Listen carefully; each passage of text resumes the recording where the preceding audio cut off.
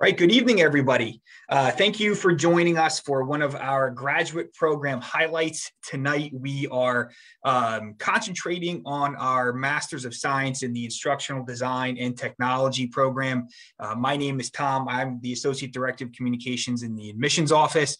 We really appreciate everyone joining us tonight. I know that the weather outside is looking pretty nice, pretty promising. I know the weather is starting to turn.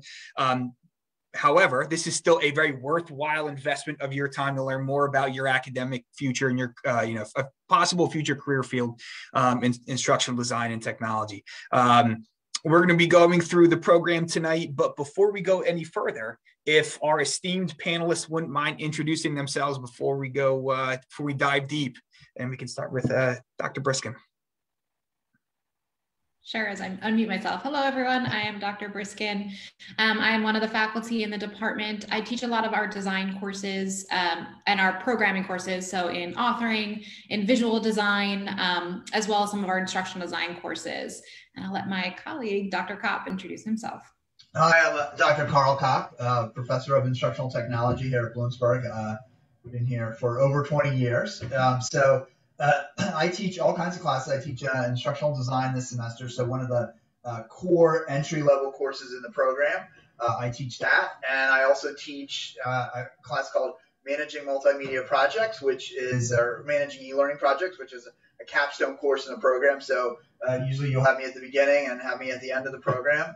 And in between, I teach about games and gamification. So really excited to be here tonight and to talk to you about what we do in terms of designing instruction. You know, my mother-in-law always says, "What do you do? Something with the computers or something like that?"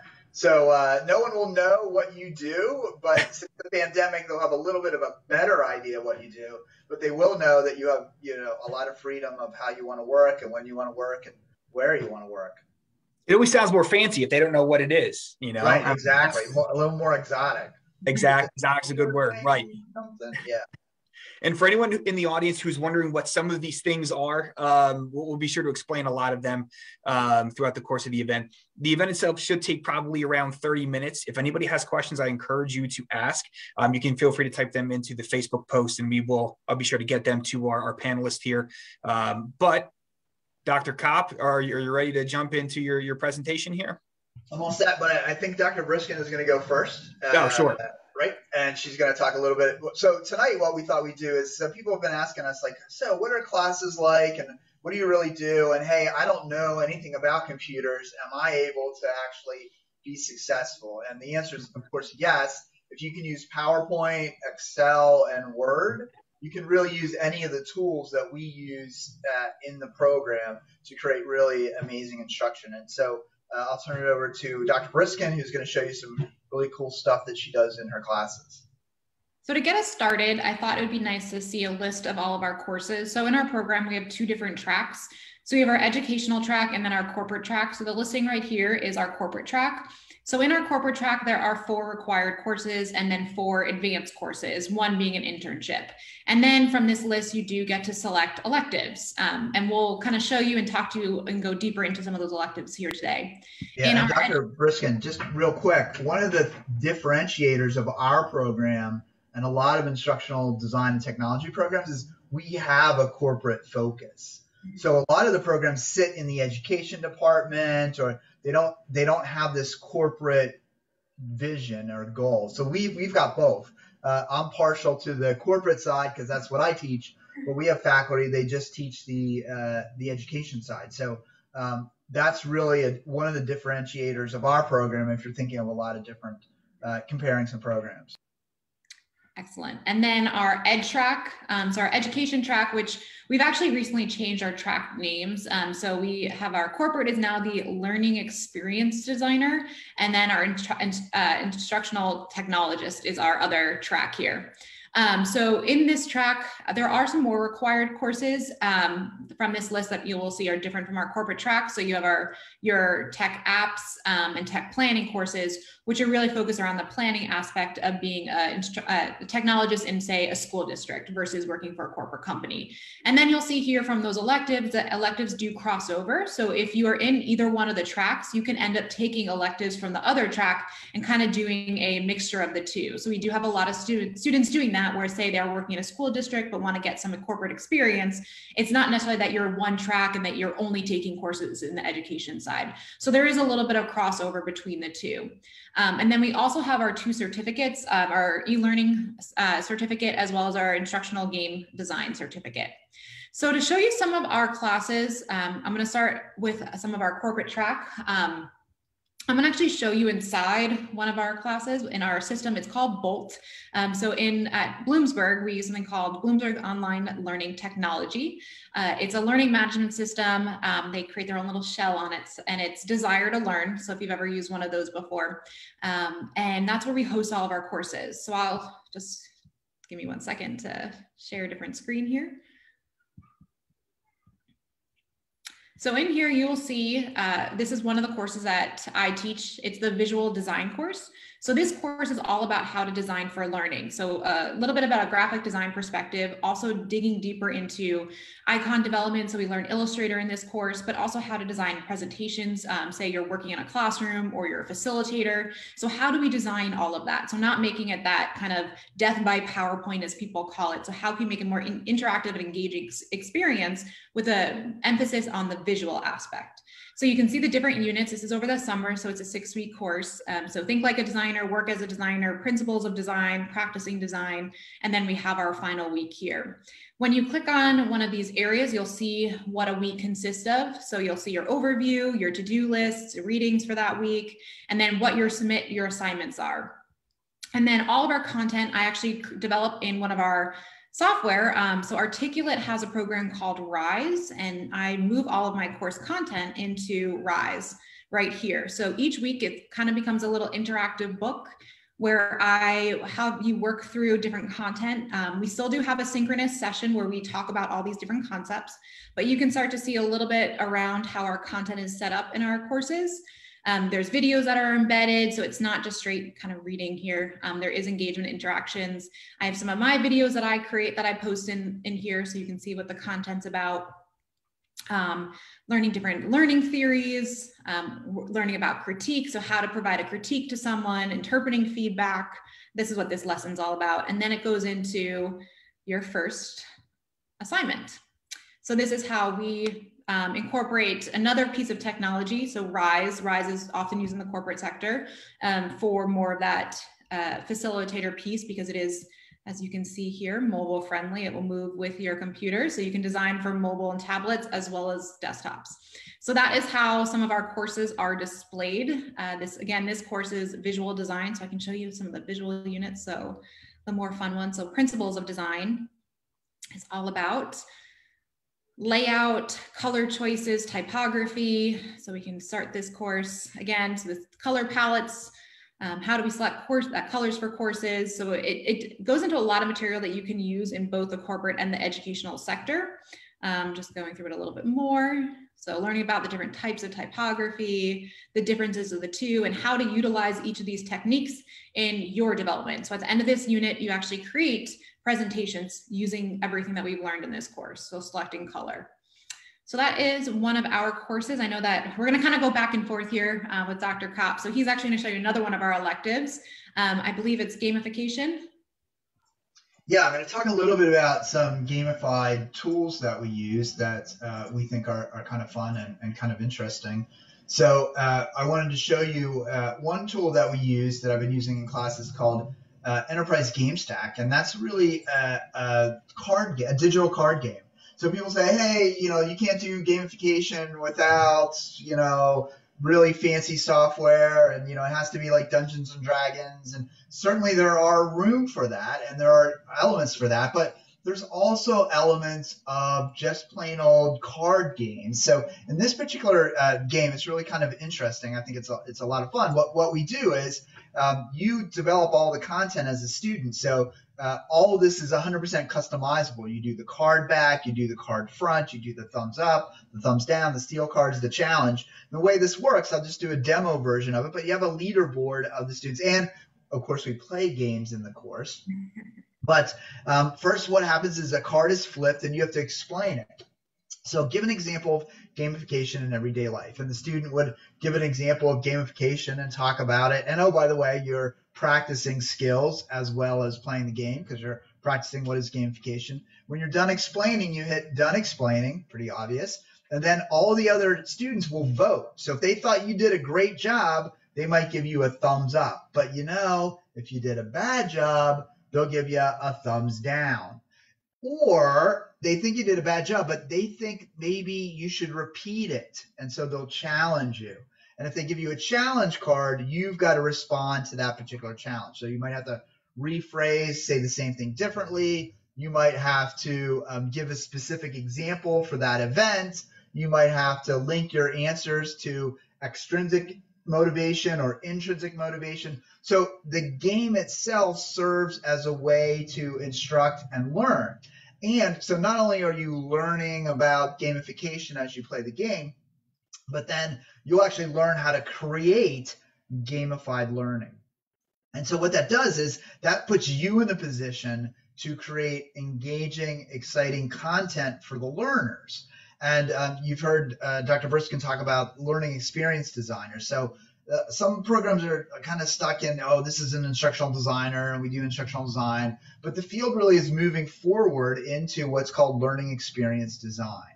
And that means that the learner has more than just a learning experience, but they have a whole element of being surrounded and focused on the learning that's occurring. And so you want to, whatever program you look at a program that allows you to create that engaging and interesting instruction. Another one is the Zombie Sales Apocalypse. This is a game that I developed, and one of my students this semester, actually last semester, this is a tool called LearnBright. It's a 3D virtual tool, and she created a virtual escape room, which was really cool. And she actually then came to my class. So she was in the gamification class.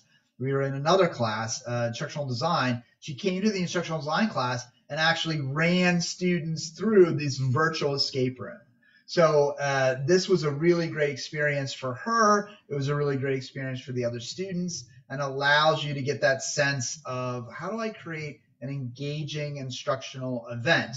And the cool thing is you can create like a little bit of fantasy, like the Zombie Sales Apocalypse. You can be straight up serious like we were in that game. We also then just do content that is also kind of video-like. So here is one student's rendition of me. I don't know if it looks anything like me. The legs are much longer, but if you hit play here, we can see that you as a student will be able to put together a whole series of images and videos and kind of information to help people really understand content, but in a way that's engaging and interesting. So it's not just PowerPoints on steroids. Some of you, if your high school program had an emergency go online, some of the online learning, you're like, ugh, not really that good. I didn't like it at all. I hate online learning. It's not good. But what you don't like is you don't like poorly delivered, designed, and hastily put together online learning, which had to be done, right? I mean, it was a pandemic. But we've been actually studying how do you actually create engaging online learning for over 20 years. There's a whole science behind it. There's a whole art behind it. And that's what we teach in our program. Let me turn it back over to Dr. Briskin, and she's going to show you some other interesting things that we do. And just real quick, if you don't mind me interjecting here. So I'm seeing a lot of high tech, or what appears to be to the end user, high tech tools here. Would students who don't have a computer science or a programming background, should there be any hesitancy? Is this something that a student coming from a liberal arts-based background who is not someone who most people might be considered tech savvy, would they still be successful in a field like this? So, I mean, the answer is absolutely yes. if you can, I mean, I'm not technical at all. I'm not a programmer. I'm not a developer. I can use tools. So if you're comfortable using tools like PowerPoint, like Microsoft Word, if you can be comfortable setting up an Excel spreadsheet, you can do all this. Like I create beyond videos. I create Enterprise Game Stack, what I showed before, literally it works on a spreadsheet.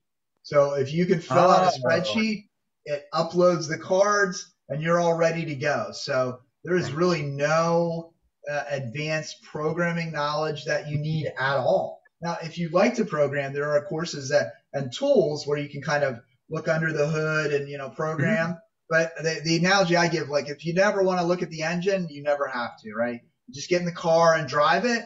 But hey, if you're the kind of person that likes to tinker with the engine and, change the spark plugs, I don't even know if cars have spark plugs anymore, but you can do that. So there's a lot of freedom in what you can do with the program. You're lending credence to your example, though, as someone who's been successful in the field, not necessarily having to know some of the finer points of this. Gotcha. Oh, yeah. I mean, if you asked me to program something, I'd say it's over. I'm not a programmer. Now we have people. Dr. Dole's a great programmer. Sure. Dr. Briskin's a great programmer. I am not a programmer. And that's the beauty of our field, is that you can pick and with our electives, you can start to really customize the program. So if you really like the design aspect or you really like the programming aspect, you can pick the electives that are in that field. Or if you like the analysis side or even data. I mean, we have our LMS class that looks at data analytics, or how do you upload stuff and look at all the pieces behind what people are doing. So we have courses in each of those areas that you can really dig deeper into. And it's funny you asked that question. In this project right here, that one of the students, this was for our advanced instructional design course, where the students work with a client. It wasn't an internship, but we have clients out in the field or different companies, and we work with them and we develop a project for them. So this was for a company called Corbel Plastics. And so the students worked with them in that class to develop a micro lesson. And one of the students on this project, who was the developer, actually came from the culinary arts. He worked in the restaurant industry for 20 years, and was doing a transition into a new field. And so he was the main developer on this. So absolutely no background, and this is what he put together. So really, you can come from the liberal arts, from arts to so really you can have any background. That's great to know. Wow. Okay. Yeah. So it really, you can really. If your undergraduate degree is in anything, you can do well in our program. Okay. Good so here's a little, so here's a little sample of what this group developed. I'm just going to skip over the navigation. So you'll have your objectives in your course. I can kind of skip around it. So this is developed in Articulate Storyline. So that's another software that you will learn in our program. We learn different authoring tools. Rise is one, was as part of the Articulate package, Storyline. Also, Adobe products. So we use different ones. This is our using Storyline. So, and then it also incorporates Beyond, which Dr. Kopp was talking about. And I'll show you some specific Beyond videos. So the nice thing about this is that you can intermix different technology. So one can play in the other depending on how you export it. So in this one, that character right there is actually a Beyond character. And these little videos that are intermixed. You'll see here, it plays a little bit of Beyond within Storyline. And I'll only play about 30 seconds of this.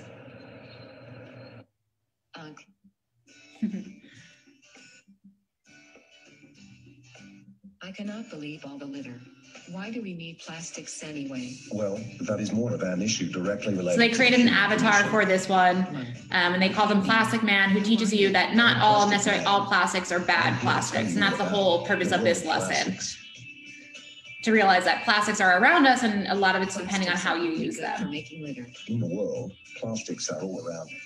You are probably aware of single-use plastics that we use every day, like straws and Coca-Cola in restaurants, water bottles when you go to the gym, candy wrappers in the movie theater, and carrier bags used when you go to the supermarket.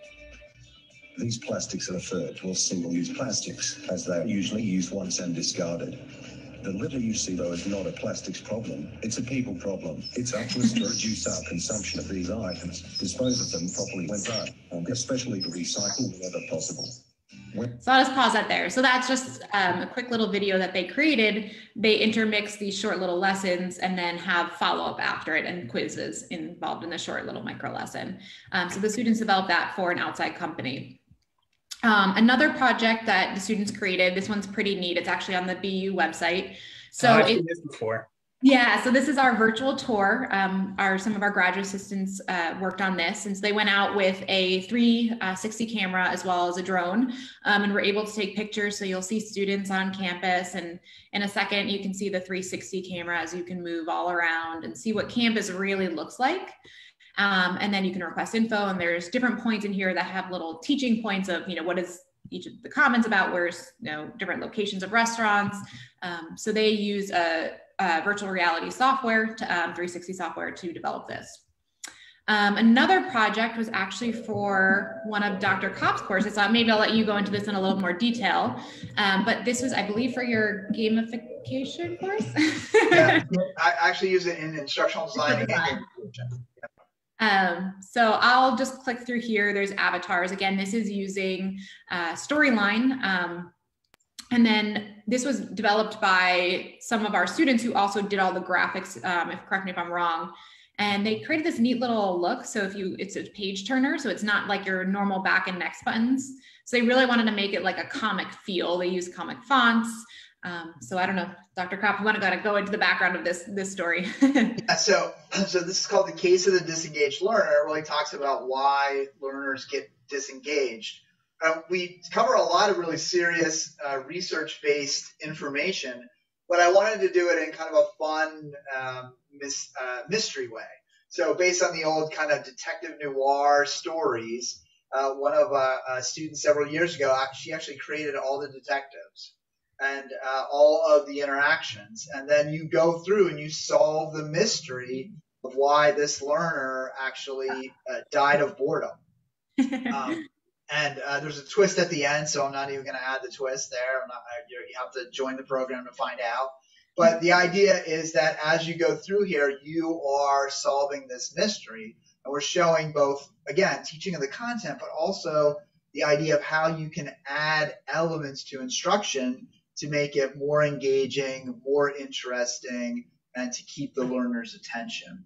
And also to challenge the learner, right? This is not an easy mystery to solve, and not everybody solves it, but it gives you that opportunity to attempt to solve it and learn something in the process. And then the neat thing about the gamification class is then you create this kind of stuff, right? So you're not just taking it from instructors who created it, but you have the chance to create your own engaging and interesting instructional events and elements. So the whole program, especially around gamification, but around every course is, we'll give you the theory and information, and then it's time for you to get your hands dirty. It's time for you to actually create the content, create the graphical look, create the feel, and then defend it. Why detective noir?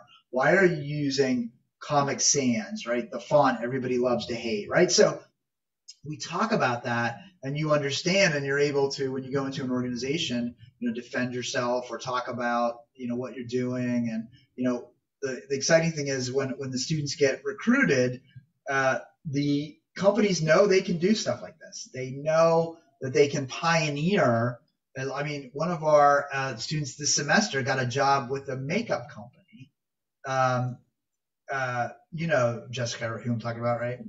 Yeah. I don't know if I can reveal names, but anyway, he got a job with the makeup company and he's the only instructional designer there because they have all this instruction that they want to design and develop for how to put on makeup and how to sell makeup and all that kind of stuff. And so he said he's thrilled to death and scared to death, but he'll do a wonderful job because he's going to bring these kind of ideas and concepts that he learned in class, that he experiences in class, that he created himself into this environment. So we're really excited for him and all of our students. And Dr. Kopp and Dr. Briskin, do we have time to shift into maybe the job outlook and some of the career expectations in the field? Because I know for some people in the audience, they might be wondering, so essentially, like, what would I be doing? What are some of the career titles I might be able to look into? If I wanted to do a little bit of forecasting, what would I look at What kind of job title would I look at on LinkedIn or on Indeed.com? What are Right. some fields that people are working in? So here's a really interesting stat I saw today. The global learning game market, so people that design learning games, is a $5.8 billion market that's supposed to grow by 27% in the next 5 years. So you can go into an area where you can develop and design learning games. That's huge. Mm-hmm. That's really important. That's the thing. The other thing you can go to is we've got students, and one of our students is the director of worldwide learning at Lego. Another of our students is at Amazon. Well, not another, several of our students are at Amazon. In fact, one of the students actually created a card game while he was at Amazon and showed it to me at a conference. And he's like, yeah, and he was interviewing, I think, 11 people that day for positions. We've got students who are at LinkedIn Learning. We mentioned that before. We've got a couple of colleagues at Google, Facebook. So lots of those kind of organizations. Any company, like from the makeup company, small makeup company, to a large global conglomerate, needs to have learning, right? You're hiring people, they have to learn what to do. You have a new product, you have to learn what to do. So instructional designers are a position, learning experience designer, instructional technologist. We have people that go on to be facilitators of online instruction. We have people that go on to teach in K through 12 or the college level. We have people that go into large organizations that are part of a training department. So they're a training specialist one or a lead instructional designer. We have others who have started their own companies. One of our classes actually teach students how to design a proposal for the creation of online learning. So you're not just learning about like how to develop it. You're learning, as my predecessor would say, the business of the business. And so we try to prepare students for many different employment eventualities, because there's a lot of different things that you can do. You could spend your whole career just doing needs analysis. Like, what are the learning needs of organizations? You can spend your entire career evaluating the effectiveness of instruction. So, for example, I just got here's an example of the kind of things you do. I got called by a company today, and they said, hey, the FDA, we have to do this certification for our product, and the FDA says this is how good training looks, but we know that's not good training. We want you to write up a paper about the effectiveness of instruction and present it to the FDA. So, I mean, there's a lot of different opportunities. The national, if you're interested in like the National Security Administration, they have hired, so NSA, like that a long time ago it stood for no such agency, right? The secret agency that didn't exist. A great story about this. There was right beside NSA in Fort Meade in Maryland, there's a hotel. It's not a hotel anymore, but it used to be a hotel. And in the Cold War, the Russians would hang out in that hotel and count the number of cars going in, because they wanted to know how many people worked at NSA. So the NSA people would drive out the back and then drive back around the front. So it was like spy versus spy, right? Yeah. So, but we have graduates who've worked there. So we've had graduates that work for many different government agencies. So if you think about it, the great thing about learning and instruction is that no matter what you do or where you go or what your industry is, somebody's got to learn something. You're not born with this knowledge, and that's what our alums do. And is it safe to say that the job outlook for a career field like this, especially as things in the modern economy change at such a high volume, people will always need to be trained? So like for me as an outsider, I would just assume that we're only going to need more people who can deliver effective instruction in various forms. Is that a correct assumption? Yeah, I mean, we had a huge demand before the pandemic. We had a huge plus demand with the pandemic. So people are definitely going to be looking for people that can design, develop, and deliver online learning, and that's not going away. In fact, it's expanding because now people know, hey, we don't have to fly everybody to the same place. We can create online instruction and get the same message across. Or really what you can do is you can kind of have the best of both worlds and realize we need to meet everybody where they're at. So maybe we only start to do these things virtually throughout the course of the pandemic, but we realize that, there's going to be a place for that, even when we return to life as it was, pre-pandemic, whatever form that looks like. So yeah, it's good to know that this is a good financial investment in someone's future career. Yeah, it definitely is. I mean, it was growing before the pandemic, and now it's just growing twice as fast.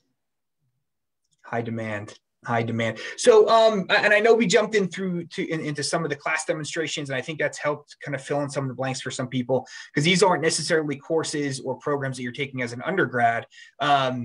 But my question for both of you is, what's your favorite class to teach? Like, what are some of the parts of this field that you are most passionate about? And we can start with Dr. Briskin. Oh, of course. Well, my background, again, is just from the e-learning development side. So I love teaching the authoring and the visual design course, the one that I just showed you. I love diving into seeing the product. As much as I love the analysis and writing and storyboarding, I love seeing the end result. So I love teaching our intro to authoring class, which is all around Captivate and storyline, and then visual design as well. So how do we develop those captivating screens using different approaches and creating different layouts? And Jessica, when you say Captivate and storyline, what are those? So those are under the umbrella of authoring tools. So that is the tool that you use to develop online training. They are more corporate focused tools. So we do use other ones from our ed side, but in the industry, that is what different companies are using for development of courses. And for anyone in the audience, I've used these tools in the past, and frankly, the user layout is very similar to PowerPoint. So it's not like you log in, like I've seen some Adobe products where it looks like you're flying a Learjet. That's not what these products are like, right? They're very user intuitive, and they're kind of catered to people who are organized and creative, not necessarily people who have a hard tech background. Right. And actually, Storyline was a ribbon. So back when it first started, so in PowerPoint, it was just an extension. So there used to be a tab that was at the top part. It would say Storyline. So it literally comes from PowerPoint. I say, if you know, back when it was like ActionScript, if you had PowerPoint plus ActionScript had a little baby, it created Storyline. You can do some advanced features in there, some really, really neat things, but it is very user-friendly. Sure. All right, great. Thank you. And Carl. Yeah. So, I thought this would be an easy answer, but it's really not, because, so I teach instructional design, which is one of the early courses in the program, which is so exciting to introduce people to the process of designing instruction. And it really is eye-opening. Oh, I didn't know that you could be so systematically, like most people thought, you just throw some PowerPoints up and that's how you learn. And that's how many of us have been taught. But I always say, if you're a good teacher, you're automatically doing some of these instructional design things anyway. So I really enjoy that class. But I also, my passion, I guess, is games and gamification. So I pinch myself all the time that I'm actually getting paid to play games. It's kind of nice. And not even at the esport level, like I haven't gotten that high, but just learning games and developing learning games. So I think that's a really interesting course. I've written a number of books about that. I speak in the field about that. So that's really what I'm kind of known for in terms of the field of instructional design and technology. So I really enjoy that. And I also enjoy, I teach the capstone class, where I form students into teams, give them a mock request for proposal, and then they have to do a little sales presentation. And that really opens their eyes. It's kind of crossing the threshold from being a student to entering the field. And so get a lot of satisfaction out of that course, and helping, and then, years later, the alums come back and go, that was I hated that class, but it taught me the most. Or I hated that class, but I also love that class. Or I've learned so much in the program, and this class just kind of brought it all together. So that's one of my passions as well. And for those of you who don't know, Dr. Kopp is kind of a big deal in the field of gamification. He's probably what you would call like the the Michael Jordan of gamification. Now I know he's a humble gentleman, and he's probably not going to agree with that, but that is the case. So those are. No one's ever compared me to Michael Jordan, like, ever. So thank you. And I know the program really kind of stands out amongst his peers, partly because of the academic, the rigor, the things you're doing in class. It's not only just things that you're doing in theory, but you're also more or less kind of building out a resume and a portfolio before you even do your internship, before you even do research, right? Like you already have a resume in the field as well. And it was recently ranked as the second best online program in the country. Is that accurate? Yeah, that is accurate. Yeah. So there's room for improvement, but there's not right. much room but for not much. But not much, right? Yeah. Very honored to get that award. Yeah. Yes, and very deserving as well. So, and Carl or Jessica, would you be able to speak just quickly about the application process and what a prospective student might need to know if they're interested in looking into the Instructional Design and Technology program? I'm going to put that, I had this up for a little bit just as we were talking of how to apply. So you would go to the graduate website and click on the apply link. You would complete the online application. There's a $35 graduate fee, but and then there's also, you put up your transcripts from any university that you've been to, 3 letters of recommendation, a personal goal statement, and I can send this out to anyone. I can put my email in the chat, or if you'd like this, a little bit about what your background is and why you're applying to this program. And then your vita or resume. And I also did want to show this really quickly, just to some of the requirements for our program. So it is 10 courses plus an internship. Typically, if you're a full-time student, you can do that in about a year and a summer. If you do go part-time, it is a little bit longer than that. We kind of customize a schedule to you. A full-time student is typically 3 courses a semester. Sometimes over the summer, you can pick up an extra course, just because our classes are 6 weeks in 2 sessions. So sometimes over summer, depending on schedules, students are able to pick up extra courses. So if you're full-time, it is definitely shorter, but we can customize the plan to you, where some semesters, maybe you take 2 courses or 1, if you just knowing your schedule. All of our classes are at night from right now it's 6:30 to 9:30. Typically it's 6 to 9. We do not have day classes, so it doesn't interfere if you have a full-time job. So that is one nice thing. All of our classes, you can be completely online, meaning that you never have to step foot on Bloomsburg's campus. We hope you do, especially for graduation, but you can be anywhere. So right now we have students in California, in Texas, so you can be anywhere. And then we do have our residential program. So if you are local, we are hopefully coming back, with the pandemic. So we do have face-to-face classes as well. You can also do a mixture. We have some students that like some of the online classes, and with their schedules, they can only do one class a night. So you can intermix the 2 as well. We have a few asynchronous options. It's not completely asynchronous. We do have synchronous classes, meaning that even though we are online, you're still meeting with the faculty in a Zoom class. So you really do get to know your peers and your faculty, just because we are teaching and at night there with you. So it is not an asynchronous program, but we do have 1 or 2 classes that are asynchronous. And Dr. Briskin, I know you had mentioned that there is a internship requirement in order to graduate. How might someone who's working full-time be able to work that into their schedule? So with an internship, if you are working full-time and you don't see yourself leaving, often students do complete it at their company, or if you see yourself wanting to just expand your expertise or look at different companies, or maybe switch industries, you can do an internship. We have an internship coordinator. So once you get closer to graduation, you will work with him to help secure that internship.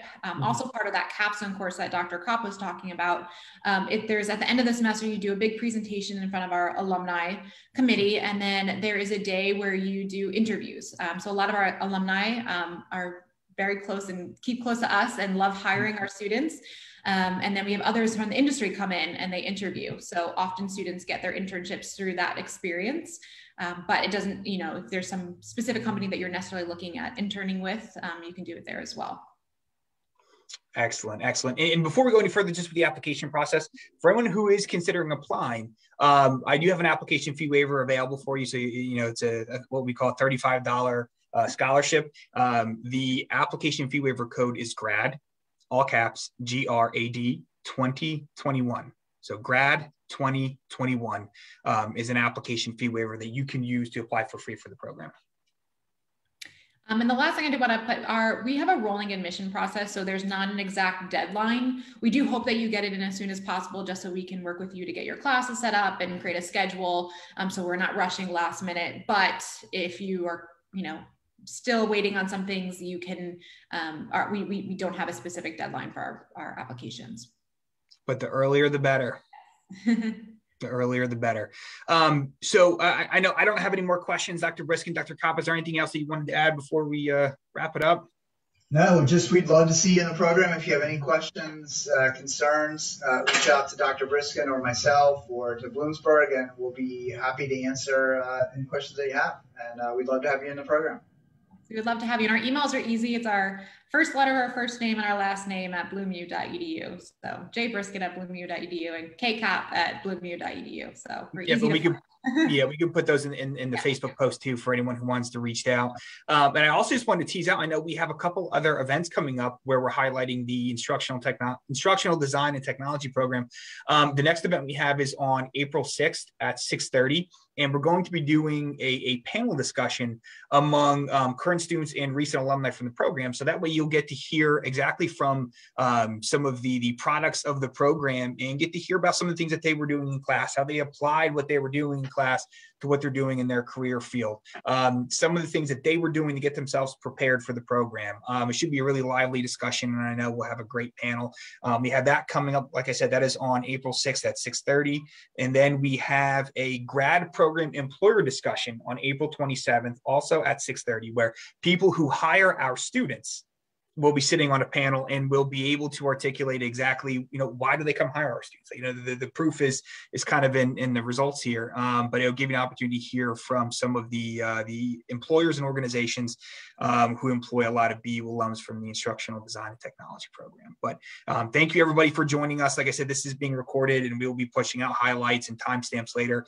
If you have any further questions, please don't hesitate to contact us. We work for you throughout the course of this process and we're happy to do so. Look forward to hearing from everybody and have a great night. Bye, everybody.